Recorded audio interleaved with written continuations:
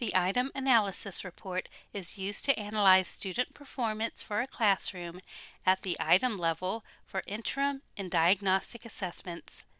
This report can be used to help teachers identify which wrong answer was selected most frequently.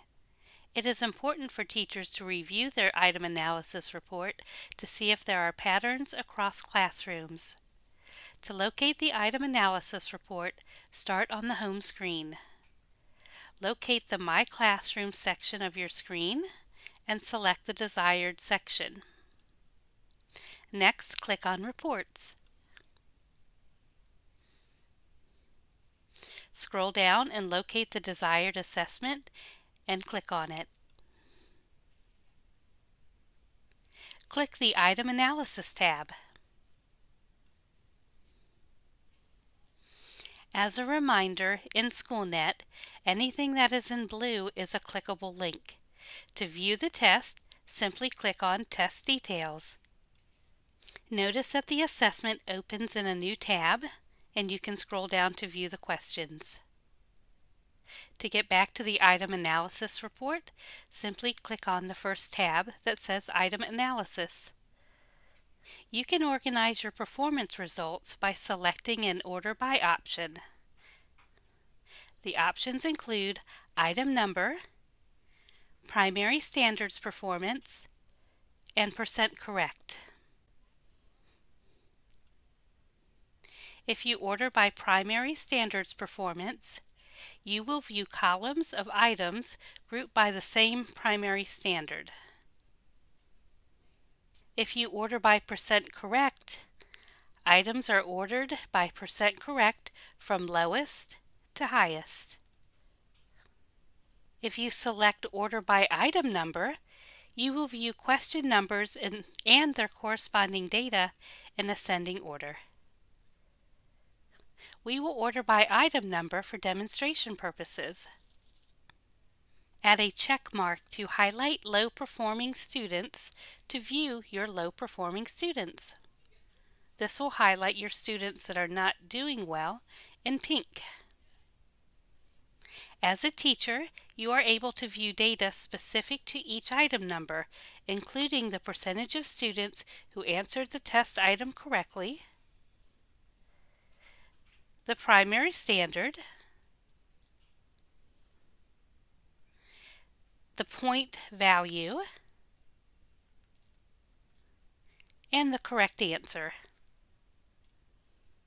If the correct answer is OE, this indicates that the question is open-ended. If the correct answer is task, this is a multi-part question. If you would like to view the assessment's item number, click on the item number at the top of the column. This will open in the same window. Scroll down to see the item. To get back to the item analysis report, simply click on Back to Item Analysis. Please note that by expanding the row headings, additional data is available. For instance, we are currently looking at one class's data. If we expand the section wide arrow, we will now see school-wide percent correct as well as district-wide percent correct.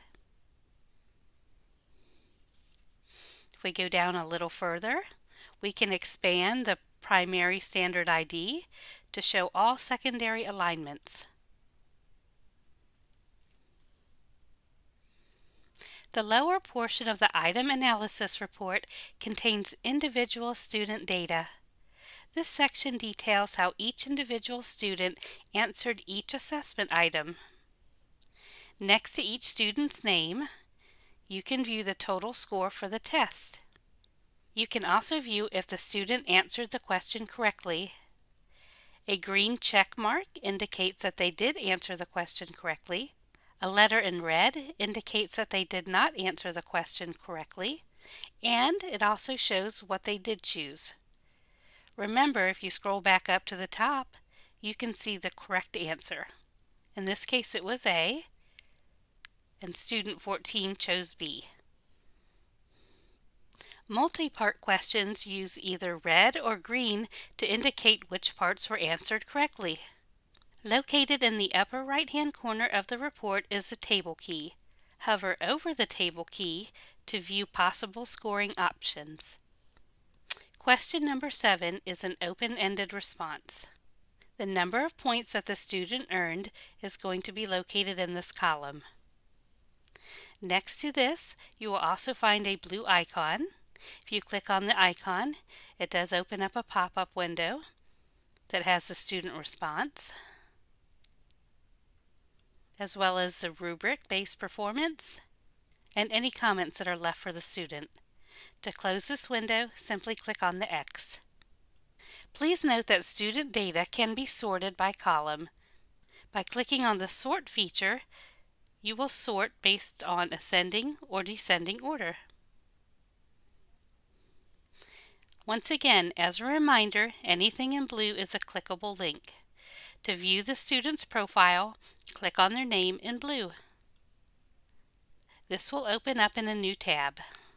To get back to the item analysis report, click on the first tab that says Item Analysis. To view a student's response, simply click on the blue piece of paper next to the number of points earned, and again this will open up a new window. You can view the passage, the question and answer, as well as the student response.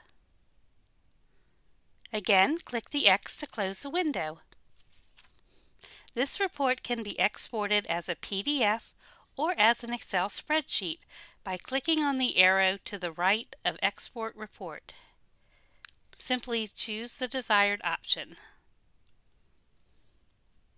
Remember, your downloaded reports will show in 2 locations: at the bottom of your screen in the left-hand corner, as well as in your downloads. If you have additional questions about this report, please click on the orange question mark icon in the upper right-hand corner. This will show you more detailed information about the report. Thanks for watching.